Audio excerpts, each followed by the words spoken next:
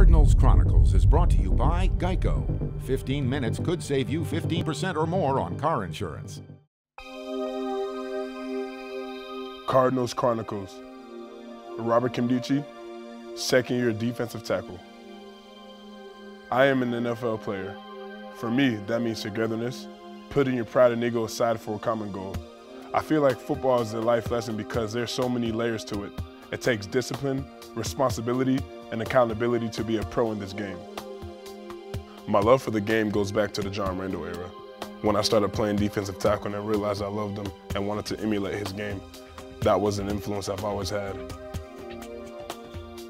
To play defensive tackle in the NFL, you have to be sharp and a little off at the same time. We're coming! We're coming! Yeah! You have to be a paradox in the middle of a crazy, insane balance at the same time. Let go! Yeah! You have to be willing to do some grimy things to be successful in what you do. You gotta be the beast. Yeah! Let's go! Having my name on the back of my jersey makes me carry myself in a respectable manner. I want people to remember my last name for the legacy I'm going to create. It means history, ancestors, my parents. It means everything to me.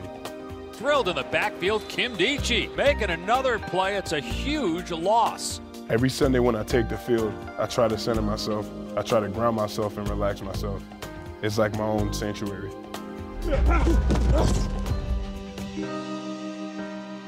The best thing about playing at the University of Phoenix Stadium is the crowd. Once they get going, the energy is immense. It's powerful in there. You can't stop it. False starts are happening. It's rocking. I love it. When I walk away from this game, I want to look back and think that I left a legacy. I changed the culture and left a mark that people can grow and learn from. Those are my thoughts, and this is my chronicle.